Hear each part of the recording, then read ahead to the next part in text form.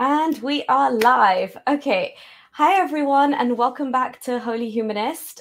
This is a very last minute live stream, but it is so worth it. I have a very special guest with me today, and she's part of the force of women, and we're here to tell our stories, and we're here to dissect Islam and everything surrounding it. So yeah, without further ado, I'd like to introduce One Godless Woman. She is a fearless, incredible woman, which we will get to know a lot more about her during the duration of this stream. But yeah, I'll also plug her YouTube, but let me call her into the stream. Welcome. How are you? Good, thank you. How are you? I'm very grateful to be here, and thank you so much for having me. Thank you very much for being here. I know you're traveling, as am I, but this is amazing that we've been able to connect, and I'm just so excited to have you here. Just before we get started, I want to plug your channel. Give me a sec. So this is One Godless Woman's YouTube channel. Amazing. I've been watching her videos as well. So you're saying you've been active for about 3 years on YouTube, right? I have been. And if anyone is interested in any special content or exclusive content, I also have a locals that you're welcome to follow with the same name. Okay, awesome. So guys, please go and check out this channel, subscribe. There's some amazing content on here. I'm literally just always browsing through your videos. I love the topics. I love your spontaneous videos as well, when you're like, listen, the weather's good, I'm here, I have stuff to say. Listen, yeah, so how else can people... We can't. Sometimes, like, I do a lot of scripted. My big videos are scripted. But every now and then we have to have a little bit of free flow.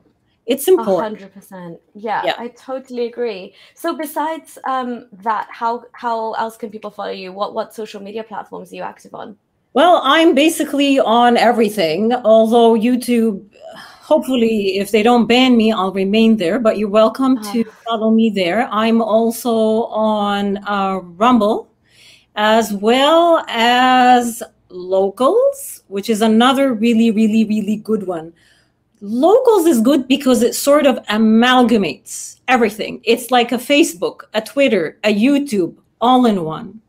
So rather than scattered everywhere, and then people can subscribe to you, people can donate to you, it's really good for people like us, because we are ex-Muslim women, constantly targeted by big tech. And our viability and our ability to make an income is constantly being affected. So Locals definitely protects you from all of that. Okay, amazing. Yeah, so everyone who's watching, definitely go check out One Godless Woman on Locals. Definitely subscribe to YouTube as well. There's amazing content. And okay, I'm just so excited because we've just recently connected, but I feel like we have a lot of kind of overlap between our stories and just our general life experiences and where we are now. So I guess for my viewers who kind of are just new to you, completely have no understanding of who you are, what your story is, just want to give a quick rundown of your background. And then the plan is, guys and girls, for today, it's kind of just a free-flowing conversation. We're just going to chat for an hour, see where the conversation goes. But we will be doing a lot more of this. So yeah. You take it away. Not much different from you. I was born in England. I was born in Westminster, and I lived there until the age of 9, just like you. 9 is that pinnacle of a number? You know why they move us by the age of 9? I know you do. You know why? In Islam. It's that magical number in Islam when things start to change. It's when a woman becomes a woman, right? 9 years old. So moved to Saudi Arabia. But unfortunately for me, I wasn't, I was relocated into a very hostile part of Saudi, which is Riyadh. Riyadh is essentially the Wahhabi central, Salafi central part of Riyadh. And I basically lived with locals. Not off-site, not in a protected area. So yeah, that was interesting. It was a very interesting experience. Yeah, and even just that, like, I have so much to just stop you on, because I know, like... Ask. Let's get into it. Come on. Okay, let's do this. So, for example, so I was in Jeddah, and we had like the remnants of smaller factions of what happens in Riyadh, right? So we'd have like the Mutawa, we'd have the like compound life, and then outside life was so different. Like, I would see those individual villas and be like, oh my God, what would life be like for people in that? Because the only reason I'm okay is because I have a pool, I've got friends, I can drive, maybe not cars, but I could like mess around on bikes and quad bikes here without getting, you know, my bum whipped by the Saudis or whoever. And I would feel for that. And all we'd hear is like rumors of Chop Square and how things were just so much worse in Riyadh. Yeah. You know, so that's not a fantasy, right? I'm not making this up when I tell people that. The interesting thing here that I would like to bring to surface as a contrast for your viewers, when we do these live streams, it's important for people to dive into the little gems that are disclosed. You lived, thankfully, and I'm very happy that you did not suffer in Saudi Arabia, and that you were protected in a compound, and that you had some freedom. I'm so happy for you, my dear. Unfortunately, other women, including women like myself, had a very different experience. So because we had no freedom, we wanted it so bad. So what I discovered was a compound similar to the place that you lived in. In Riyadh, it was called the Diplomatic Quarter, or the DQ. And that was my outlet, because I had a British passport, and Saudi nationals couldn't enter the DQ, but I could, right? So that's when I would go and have my fun. Yeah, it's ironic as well that both of us hold the same passports, and that's effectively what, in some weird way, saved us or put us into more of a problematic scenario at a certain point. But okay, so it just kind of level with me in the sense that I just want to get a little bit of a picture of what that was like when you found the DQ. So is it similar to my compound setup, where there's people from all across the world? We had American military living there, and effectively anything goes, right? People are brewing their own wine at home. There's parties. There's women in bikinis. It's me. In Saudi? Who would believe that? I know. But yet, drugs, booze, everything. Yeah, pork. Yeah. Say, in the DQ, I would go to have sex. That's where I would go to drink. That's where I would go to meet boys and men. That's where I would go to dance. That's where I would go to live as a teenager. Yeah.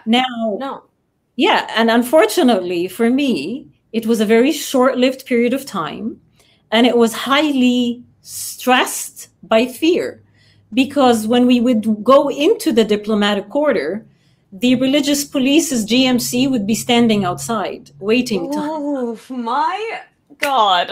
So you know what we would do? We would hide. The women, the girls, we would duck in the truck, and then the guys would go into the DQ, and they wouldn't see us. And on the way out, we would do the same. Do you know? Do you have your abaya ready for the truck ride home? And the costume. The costume is there. It's ready. Like Halloween, you know? Yeah. Now, what was it like for you in your compound? You could go out, have fun in the compound, but you knew you were protected. Or did you have fear? Like, you know what I'm talking about? Yeah. So it's like the exact fear that you're describing when you're getting that costume on and you're ducking in the truck, that would be my life literally until you reach the security gates of the compound.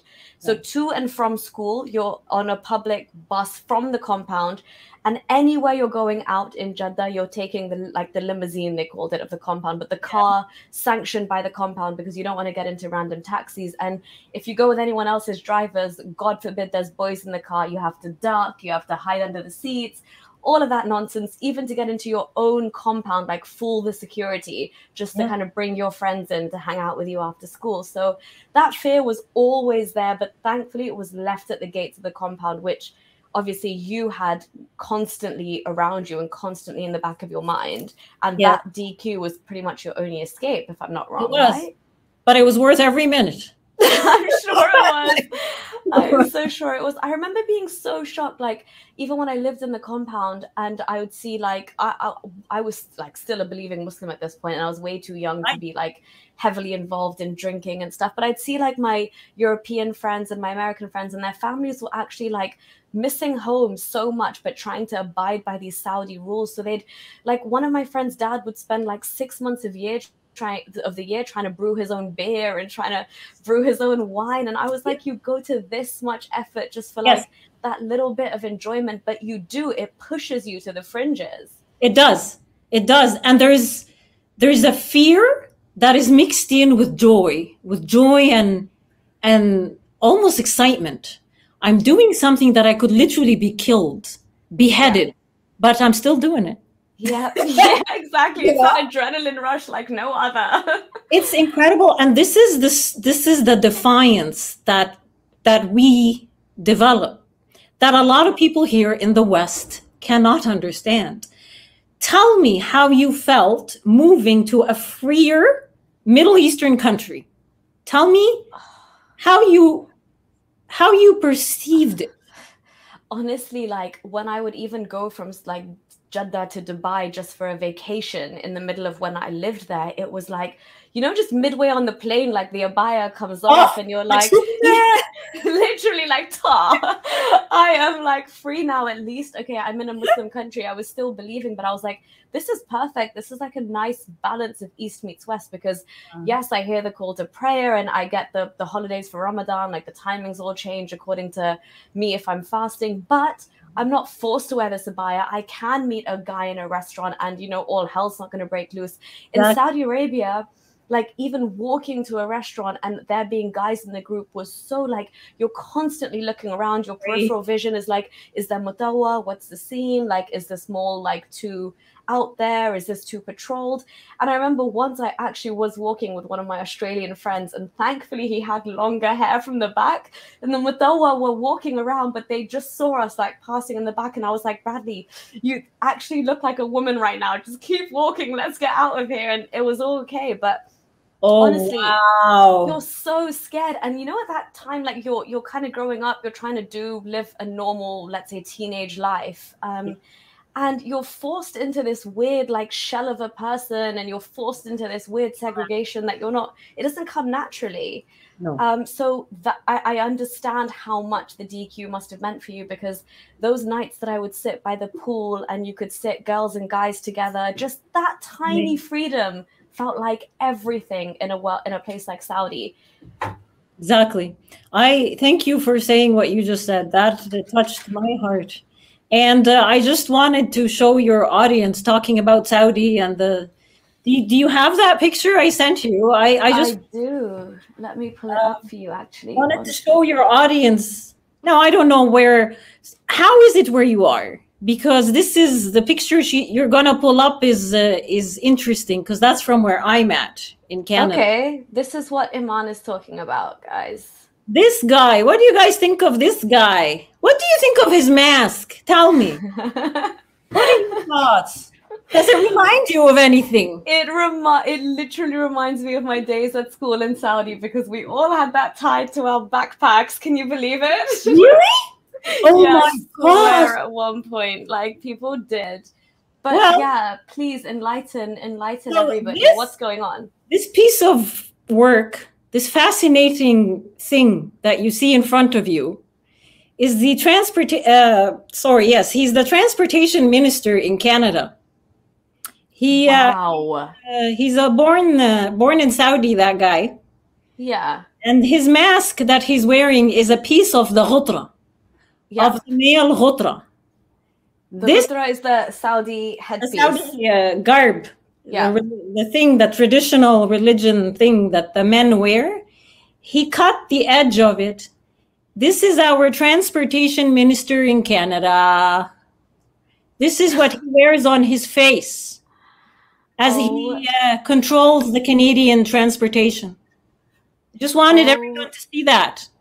Yeah, I mean that's kind of mind-boggling to me because like stuff like that just does not happen in the UK. But I've been watching your videos and I'm starting to understand that the situation in Canada is a whole lot different. What is it like where you're at now? Is it like, do you know, is it as bad? Like, this is how bad it is in Canada right now, and half the country is not aware. Wow, that's honestly, it's crazy because when I think of Canada, I don't think of the, you know, the creeping Islamicization of it. Like in the UK, we've been having this discussion for a while, at least since I was at university as well, like this concept of creeping Sharia and how much it's infiltrating into like actual Western society. And now we have fully fledged like Sharia councils and courts operating in the UK. So you can totally bypass UK law and opt for Sharia to determine like marriage, divorce, child custody. Why any woman would want to go to a Sharia council as opposed to rely on the secular law, I have no idea. But the tactic cockroaches, like the transportation minister in Canada with his muzzle from Saudi, the tactic they use to enter countries and infiltrate these countries to end up with what you're saying, it's called Islamic entryism. Right. Islam, as you know, is a political movement. It's not a religion. Exactly. Islam disguises itself. So he has entered Canada, and he's not the only one. We have a few of these. The tactic is called political Islamic entryism. And I think that's amazing that you brought that up, because I feel like people don't talk about that enough. Like when I obviously got to grips with like the tenets of Islam and realized how much of it is a political ideology, like even the word for leaving is called like irtidat in Arabic, right? That's akin to treason and sedition, which just goes to show like that's moderate Islam anyway, by the way. That's not even like the Wahhabi interpretation of it, but that just goes to show you, and this is happening in the West, like low key, and what you're talking about is a very real phenomenon. It is, and people need to start waking up regardless where you are, because if it's happened in the big countries, I can guarantee you it's going to happen in the smaller ones. I'm not trying to scare anybody, but it's time. It's time to wake up, and it's time to listen to women like us, because we don't come on here for attention. We are not seeking. Are you contrary to what people think? We're literally not doing this for attention. We could be doing so much more with our lives right now. Oh, listen, honey. You're a busy woman. I'm telling you, Iman is a busy woman. Like, this is not something that it's so important to talk about these, especially these personalized experiences in a country where, you know, most people just write Saudi off as being one way or the other, but we're giving you actual lived experiences from two different perspectives, and you can see where it kind of intertwines. And I wanted to bring this up later on, like one answer after we've kind of gone through the conversation, but it's just already come up in the comments. So I'm going to touch on this now. Obviously, you've seen what Mohammed bin Salman is doing in Saudi, and you can see, like, even when I lived there back in the day, like Jeddah is still considered one of the more liberal cities, like Dhahran, Dammam, that's considered even more liberal, but they were trying to like segregate parts of the city where they're like, okay, here we will lax the abaya rules, and here women can potentially drive. This is before, you know, they legalized driving. But what do you, as a Saudi yourself, as somebody who lived there, what's your interpretation of what MBS is doing for Saudi and the kind of opening up? And I love it. He's cleaning up the filth. I thought you'd say that. He's good. Listen, Saudi Arabia. Is he gonna go in a humanitarian way to clean it up? No. But when was Saudi Arabia humanitarian? Never. Yeah. So clear the trash, and once the trash is cleared, then we can become more humanitarian. The trash cannot be cleared in a humanitarian manner. The trash, the Wahhabis, the Muslim Brotherhood, all that. Mohammed bin Salman is doing the right thing. That's the way I see it. Is it harsh? 100%. But that's a harsh part of the world.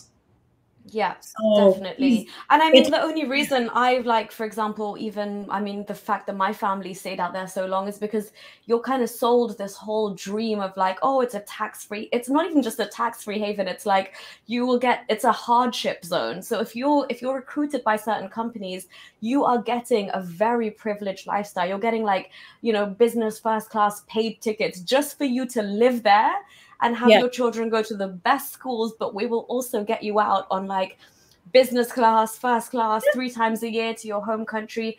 And that's honestly what the incentive was. Otherwise, when we were thinking of moving from England to Saudi, wow, even 9-year-old me was like, Dad, it's just desert. Like, what are we going to do? Like, you had no concept of it. But as a Muslim, the biggest call was, oh, we're so blessed because we're so close to Mecca and Medina and the umrahs and the hajjs you can do, which people save up their whole life to do. We can kind of do it on the weekend. We could do it after school and then come back to the nice compound where everything is like mini America again.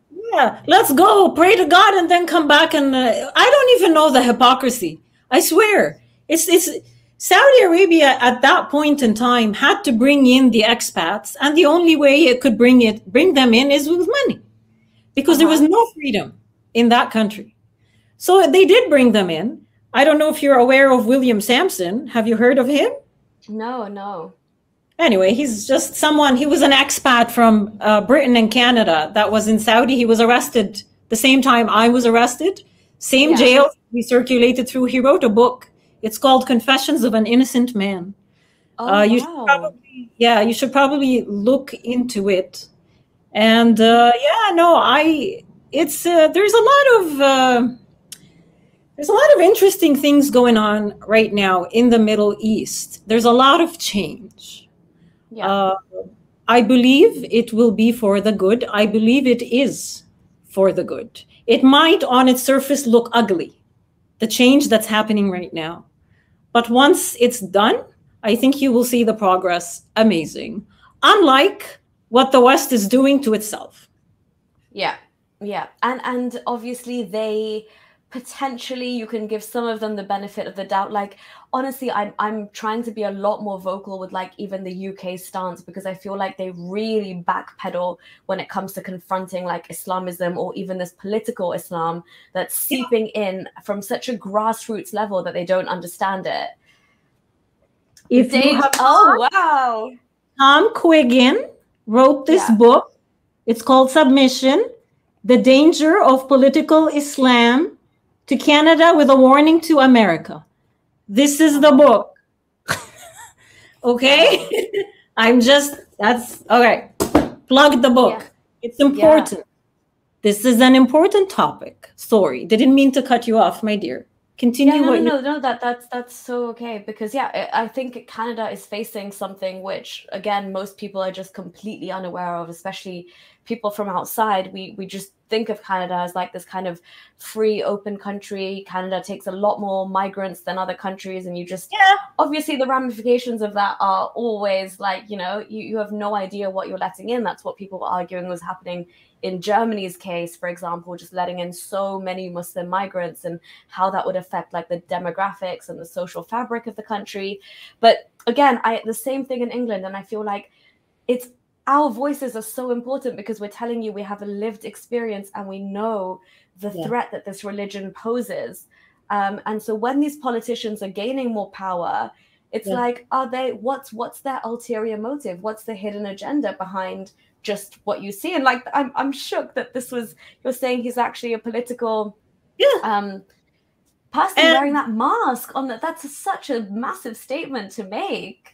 That's just the surface. There's a lot going on underneath that unfortunately I just cannot disclose right now. Yeah. But the problem that, I guess, if you want to think of it as a cancer, the cancer now has spread everywhere. Yeah. Globally, the cancer has seeds everywhere. Extracting it is going to be some interesting thing. Yeah. And that's why you speaking up on this, you kind of keep like giving insights, pushing for this to be recognized. And I want to backtrack a little bit because I want just to go back to our story some more and also just focus on, your qualifications and what you're doing now and why your voice is so important and why it can't be dismissed outright. So yeah, you just tell us a little bit more about what happened to you in Saudi and your how you moved to the West and what you're qualified as. Just lay it all out. So I'm a physician, by the way. I don't know if you guys know. I don't say it enough, clearly. I was trained in Saudi Arabia as a medical doctor. And that was my way out of Saudi Arabia. That's how I came to Canada as a physician. Now, eventually, I got myself into a lot of trouble in Saudi Arabia because I wasn't protected, right? I didn't live in a protected area. And my family felt that I was harming, muddying the name of the family with my actions. I was jailed a few times, you know, boys, not boys, covering your face, not covering your face. But then the big one came after a night shift at the hospital where my stepmother refused to send the driver to come pick me up. And women couldn't drive. So my male colleague who was on call with me drove me home. That was the end. That's already dangerous, right? Like, this is so minor, but this is a thing where you could honestly be done for in Saudi Arabia, which is just mind-boggling for people to hear. But yeah, so exactly. We were abducted. 4 GMCs. We were driving on the highway. 4 GMCs surrounded us. 2, one in the front, one in the back, one on each side. And your experience would trigger me, but like, oh God, okay. I didn't even know what was going on. I was like, what? And before you know it, doors were opening. They were pulling him. He was being beat. I was being ordered. They never touched me. They just ordered me to exit the vehicle like a contagion.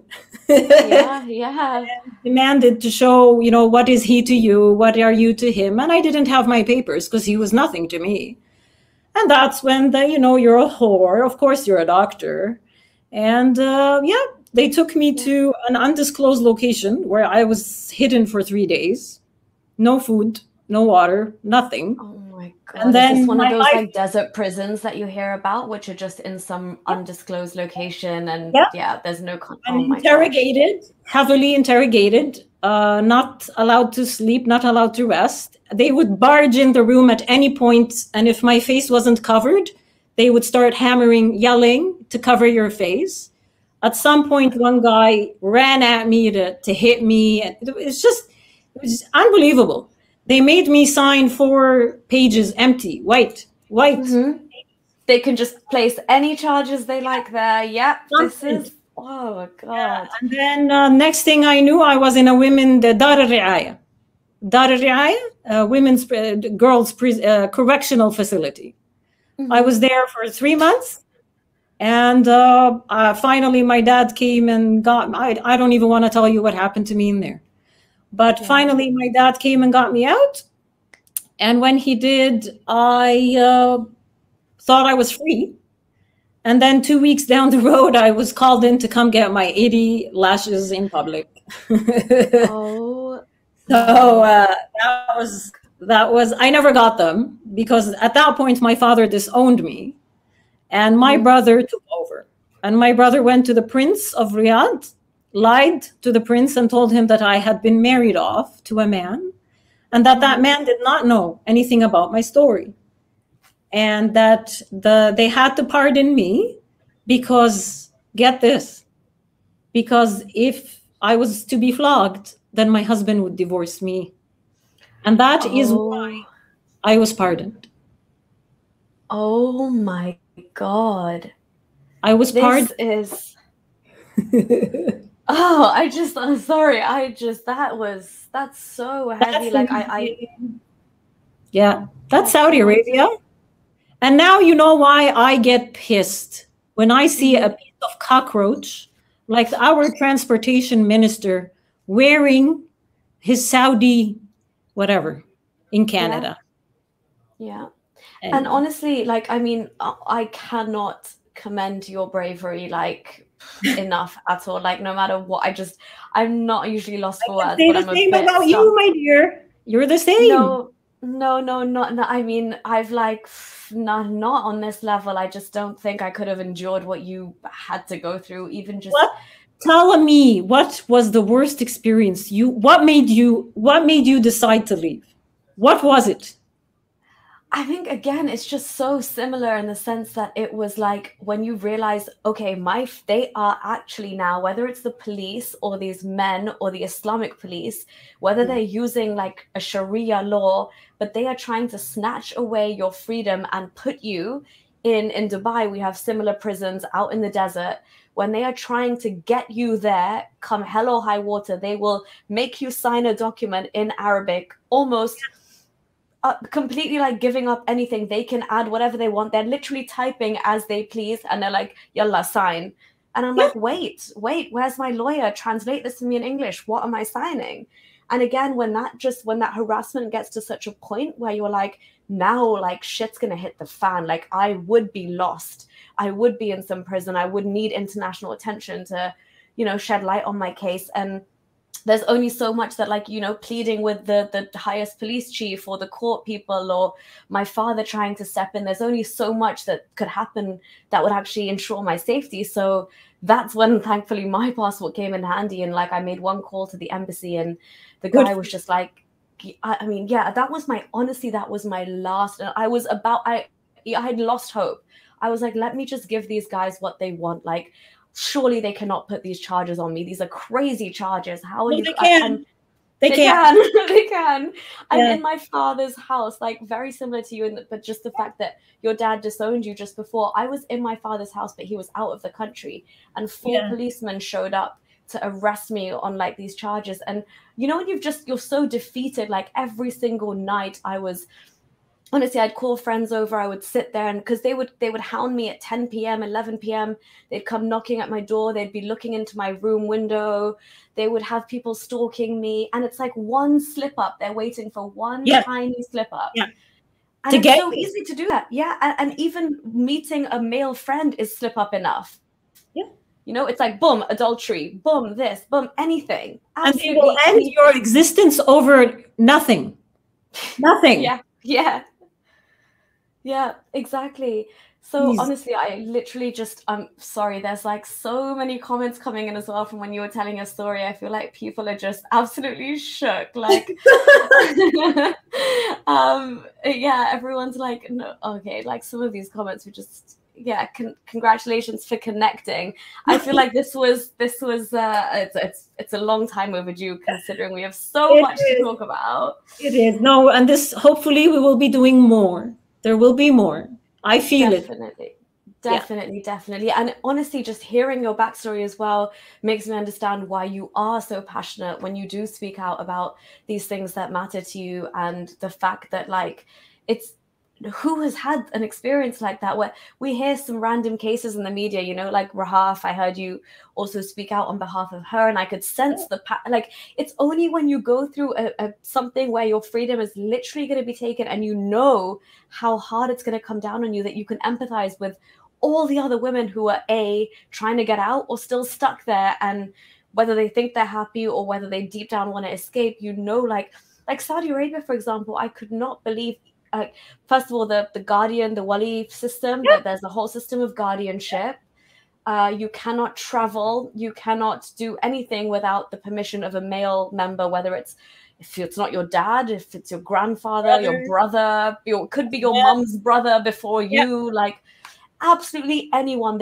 Agency is not given to women at all. I remember even in the UAE, it was so demeaning. Like me wanting to get a job, I'd need a non-objection certificate from my ex-husband. And I was like, really? You have to write on a piece of paper that you don't object to me working? Which is only going to benefit us anyway? Like, are you real? And even then, I'm a working professional, but they don't understand that concept. On my visa, they put housewife just because I'm married and I was that age. Like, they don't consider a woman to be just a free-thinking, integral, contributing member of society, which is wild. It is. To them, we are objects. And that's the way it should be. Yeah. And the second you do something and you choose to live your life on your own terms, you are a genuine threat. You're a threat to your family. You're a threat to society. You're a threat to the community. But yeah, okay, like these comments are just so, they're just so nice to hear. People are really like resonating with these stories. Thank you all so much for your support and your love. It helps us carry on. But yeah, Iman, what else? Tell me, like, so now you've moved to the West. What was it like? Like, you obviously went through that situation. Were you a believing like Muslim even during that phase? Like, was it? I know, obviously, like, I mean, I've always been pretty liberal as well, you know. So I always my concept of what God was always very much different. Like, I was like, I love my friends. Some of them drink, some of them are gay. But why does that? You know, I don't think my God that I know is not that nasty. Judgmental. Yeah. Even me, for example, I was like, yeah, if I have a cigarette or if I have a drink, I'm not going to be doomed to hell because it's a personal thing. Like, surely God can't condemn. Obviously, it goes against Islam, but I had been such even like, it's so ironic because moving to Saudi Arabia for me, before that, I was 9 years old living in England and I wore hijab and I was repping Islam at school. I moved to the house of God, or 40 minutes from the house of God, and it all came crashing down. I was like, oh, I don't really feel like I'm that connected or need to be. So how was it for you in terms of your religiosity throughout living there and then leaving it behind and moving away? I keep telling here in Canada, there's a fascination with Islam. I think there's a fascination with Islam in most of the West. Yeah. And they like this word, Islamophobia. They love this word. So the people that are fascinated with Islam and they truly believe that it is a religion of peace and they love it and it's you should live by it. I highly recommend to move to an Islamic country. Yeah. And go live there. It's nice to live in a liberal society and promote Islam. It's very nice, you know, because you can practice whichever Islam you want. You know, the true Islam, the not very true Islam, the you know, the whatever. It's all fine and dandy here. But when you go to our part of the world, it changes. The story becomes a little bit different. Yeah. And honestly, like, this is not, again, just, oh, we've had like 2 bad experiences and therefore we are hating on this country or that part of the world. Like, I mean, I was so interested in all of these, like, I mean, even from the royals themselves, like, look at their own women, look at books that they've published. I think it's called Daughters of Arabia is one of them. There's a whole, like, I think there's a whole sequel and there's a bit of a collection there. But this royal family member is reaching out to somebody to write under a pseudonym and just like detail the exploitation and the subjugation of their own women. These are their own flesh and blood, and the way that they are treated. And it's the same thing that I always, whenever I get the chance, I bang on about the case of Sheikha Shamsa and Sheikha Latifa from the UAE as well, who were essentially kidnapped by their own father. Probably killed. Yeah.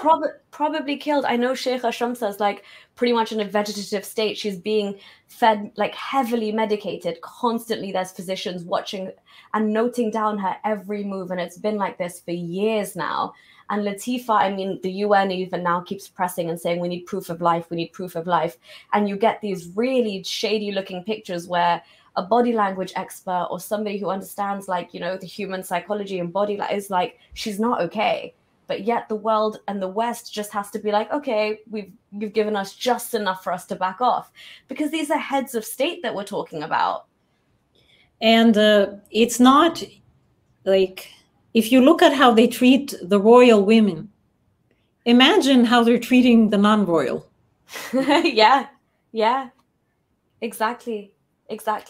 So, and again, there's so many layers to this, and I'm sure like the more we chat, the more we'll uncover it. But again, like living in Saudi Arabia, the concept of like these agencies where they bring over like home help and maids, and they're essentially forced into sex labor, and like that's what I was saying, you know, because I was thankfully lucky enough to live in a compound, but I would see these villas and I'd see the 4 identical portions and you know exactly what's happening there.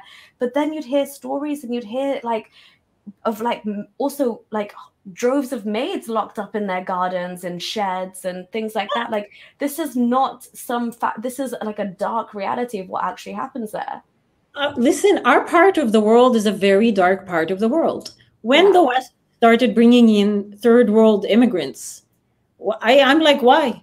Why are you? Why? You have a very nice thing going for you here. You can bring in immigrants, but bring in the immigrants that are deserving. Yeah. But unfortunately, things have Totally. changed. Like Rahav's situation, for example, I know so many people in Saudi and the UAE who absolutely bought into the whole conspiracy that, you know, she's just done this to rebel and give Saudi No, a bad name and no. all of this nonsense. Why would any woman, why would you, a young, beautiful, educated woman, do any of this? Yeah. Who does this? Exactly. Why? Who literally sticks their neck out just to claim their life back. No. Unless we were truly being harmed. Yeah. I think the fact that we succeed in escaping and we have all these horror stories behind us, people can't believe it because people in the West, for the most part, have nice lives. For the most part, it's safe. You know, the big scary stories, usually you hear about them in the news. There's a big case and maybe a documentary. You don't see women on YouTube talking about their horrific stories, but you don't see them on YouTube talking about their horrific stories because someone has already listened to them and acknowledged their stories. The ex-Muslim woman, till this moment, no one's listening to her. Show me one public figure that right now is saying, other than Donald Trump, by the way, who I love and have a lot of respect for, other than Donald Trump, who has brought women from our part of the world in front of the world to show them their story? Has anyone? No. Has anyone?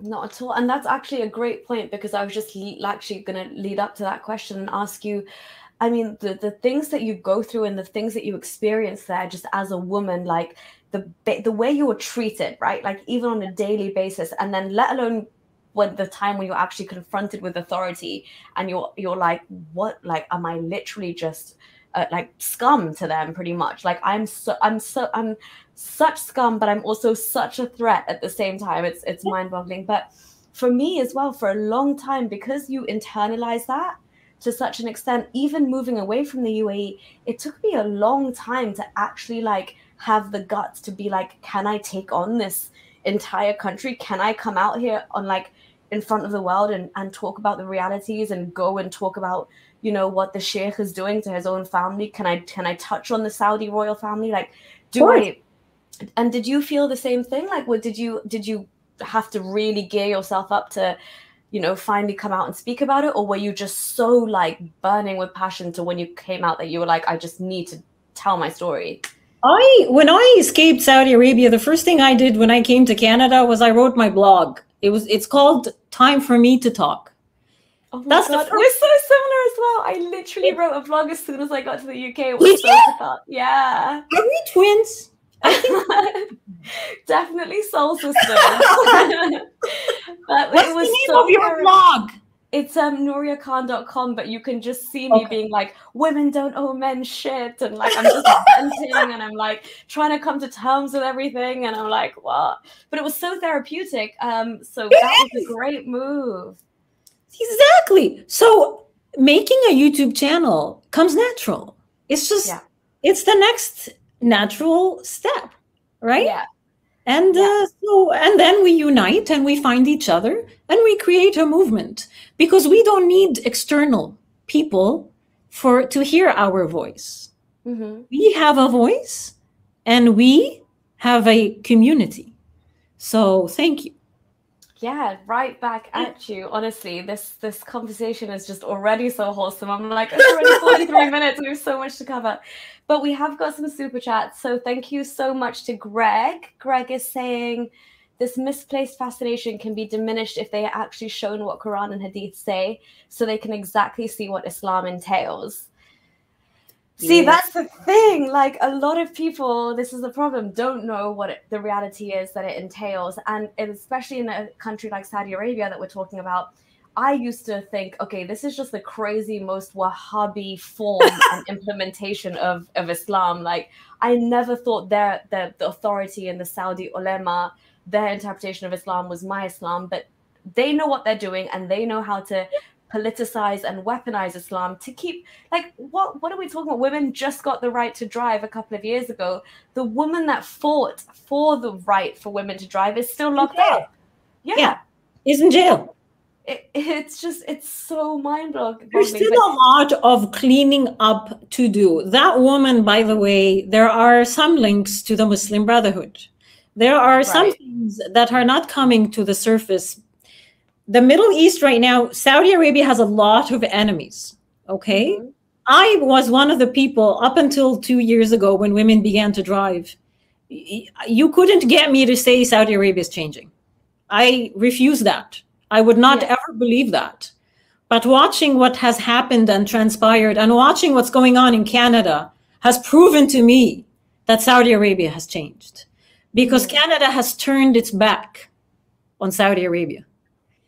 Up until the point that Saudi Arabia was a full-blown Islamic Wahhabi terrorist sponsoring dictatorship, Canada loved it. Yeah. Canada, it couldn't separate it from Saudi Arabia. All the students were coming here. And then suddenly, things changed. And now Canada is actually quite hostile towards MBS, specifically MBS, Mohammed bin Salman, because of the changes that he's implementing. But that's a different story. Don't worry about that right now. Yeah, because we need a whole session to dissect. My dear, we need a movie, you and I. We definitely do. Oh my gosh. And Horace Sultan sent a super chat as well. Thank you so much. He's saying, so nice to see ex-Muslim women sharing their experience. Hi, Doc. Now we have an ex-Muslim medical doctor. Not an episode where you guys tell me your medical problems. I just can't believe you've not made one mocking Zakir Naik by now, because he claims to be this. But you and I, we need to just do one time, just mock all of them. Honestly. Every single one of them. They will put a fatwa they would. on us both. Listen, we've dealt with like the worst of the worst. Bring on your fatwas while we're much better off now. We've learned the hard way. Do you think you can handle a fatwa, Iman? Honey, I can handle 2 fatwas. Bring it. Yalla, let's have some fatwas. Yalla, bring it. No, because nothing's gonna stop. I mean, like you said, it only comes natural that you have a story to tell. Maybe you start by blogging. Maybe it's when you you start to really appreciate and then use your freedom as a platform, because you're like, holy shit, like how can I stay quiet on these matters? Especially like you're saying, like, even I'm not sure how many parallels there are between Canada and the UK, but I see like these Muslim women in the UK and they claim to be so free and so liberated, and their views are so vastly different. And I'm like, do you understand how lucky you are to be living in the West and saying what you're saying? Because if I take you for a tour of Saudi for like a day and you see a day in the life of a woman in Saudi, one of those villas completely out in the middle of nowhere as one of 4 compartments, answering to that one husband, getting an NOC, non-objection certificate to go absolutely anywhere. It's demeaning. You're stopped at the airport as an adult woman being like, where's your father's permission for you to go to Dubai? Whereas you have nothing. You have nothing going for you. And they treat you like you're a criminal. It's not just you don't have the right. You're a criminal. Yeah. How dare you? As Greta Thunberg would say, how dare you? How dare you? Exactly. Yeah. And I think even now, like MBS is trying to, I guess he's trying to give more freedom to women in the sense that, he's loosening. We can have a whole nother discussion on this, but he's trying to loosen the concept of guardianship. And he's like, you can travel abroad now. You don't need a mahram and you don't need a male's permission. Good. Yeah, and yesterday I think I saw one of the Pitbull's concert took place in, maybe it was Riyadh or some other city, and you just saw men and they were like there with like waving stuff around, and it was again all men only, but it was such a sight to behold. I'm like, okay. It has to come in baby steps. Yeah. You can't just open up the society. They're going to rape women. Literally, you have to do it in baby steps. This is an extremely oppressive society. Yeah. And it's been oppressive for decades. Yeah. So the opening up has to come in baby steps, right? And you and I also know this is like the opening up for the average person, because I mean, even like you said, right, in Saudi, if I had stayed longer as well, there are ways where you can get everything you want. And these men are living their best lives. You do not understand what goes down at these house parties. And I mean, they have absolutely everything. They have things you can't even dream about getting in the West, and they have them flown in, dropped at their villas. It's a whole different scene for them. So they're not making any personal sacrifices or changes on their part. They are just making other people's lives marginally better. And the punishments are so different for men than they are for women. Vastly different. You know, good luck as a woman going to telling anyone you were raped. Good luck. Yeah, exactly. So, it's just not you actually. I mean, I think I mentioned this briefly on Apostate Prophet's channel as well, but it was so I would think I was like maybe 15 at the time. One of my teachers, because I went to a very international school, one of my teachers actually was raped. So she was like a Westerner, and she had got into a taxi, which again, you should never really do in Saudi Arabia as a woman. He drove her out into the middle of the desert, raped her, and left her there to basically die. She made it back, thankfully, but I have never seen a woman, and I think you said this in one of your videos, and it literally struck like a chord in my heart, because I think you were talking about some man that tried to harass a woman or something because she wasn't wearing an abaya, and you said if that didn't kill her, she's dead inside anyway. And the sentiments I saw of my art teacher, this bubbly, vocal, this woman with zest for life, literally walk into school almost like the human equivalent of like her tail between her legs, looking down. She couldn't look anyone in the eye. She literally came into school, packed her belongings, and just got out of the country. Forget justice, forget going to seek any help from any authorities, anything. That she just realized, this is the only thing I can do to save myself, is just get the hell out of there. And that guy is still out there, and he forever will get away with this. Of course. You'll be happy to know that the man who assaulted me sexually in Canada in a hospital was Saudi. And the hospital removed me and kept him. Oh my God. Oh my God. In Canada. Canada. Yes. Oh my gosh. Not only this, the case went to court and there is a warrant out for his arrest. Not only that, there's a warrant out for his arrest, and he's still working as a physician in Saudi Arabia. Oh my. But I'm the one who, anyway. I'm so sorry that you've honestly had to go through so much, but I just look at you and all I see is like power. So I'm like, no, this is... What doesn't kill you makes you stronger. I guess you are literally living embodiment of that. That is 100%. Look at you. Look at you. You're such a strong woman. Yeah. You must be so proud of yourself. Yeah, well, it's when I talk to other women like you, and like it's almost like your own experience is kind of validated. I don't mean to diminish either of our experiences, but sometimes I'm like, oh, I have a bit of imposter syndrome, because I'm like, okay, that shit happened. Like, do I get over it? But then I talk to you and I'm like, no, what we went through was actually so real, and so And it's not victimhood. We're not here crying, oh, look what they did to me. That's not what we're doing. I raise awareness for the other women who are still there, trapped. They can't get out. You and I were lucky. Exactly. I think actually that's when I fell in love with your channel as well, when you were like, I'm here to speak when you can't, because that's the whole premise of my platform as well. Like, And even for women who don't know why we're speaking, like women that will shit all over us now and think that we're, bad-mouthing Islam or whatever. I'm like, even somewhere along the line, we're fighting for you to realize, you don't even know it, but maybe one day the light bulb will click on, or the penny will drop.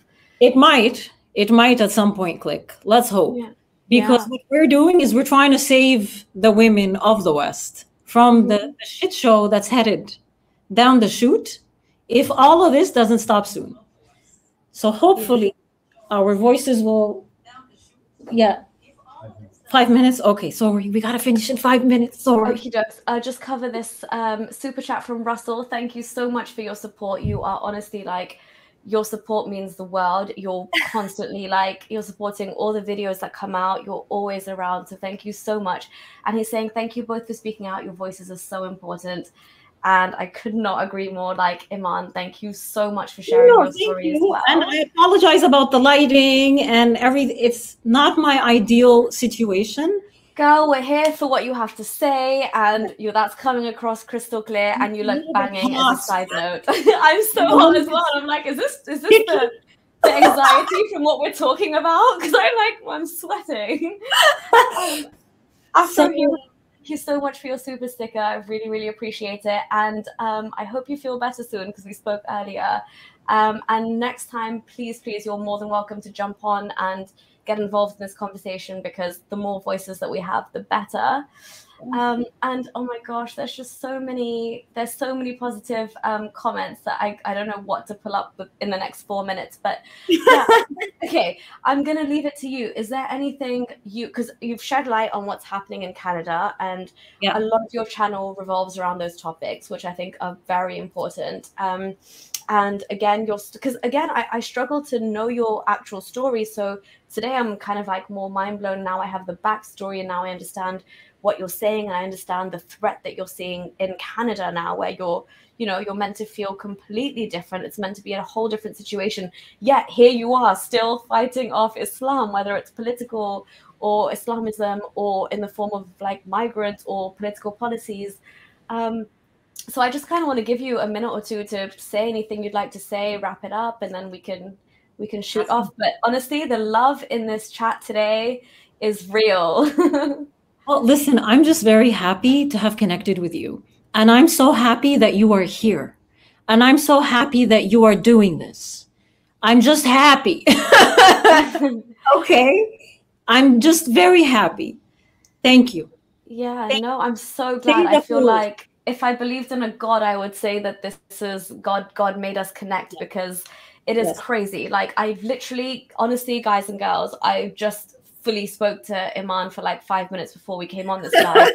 And we were like, oh my God, like our stories have mad parallels, and we've got so many topics, like offshoots of this, where we can go into just our lives in Saudi, just like what we dealt with the authorities, the freaking prison sentence, and now living in the West and still trying to kind of expose and fight off what's happening. And then you've got insane nuances with the Canadian political situation, which I think are immensely beneficial. And I think, I would just love to learn from you, because I think England needs to wake up and realize that this is knocking on their door as well. It is. And nobody is willing to say that out loud. No white man, no white Christians, no white liberals are willing to say that.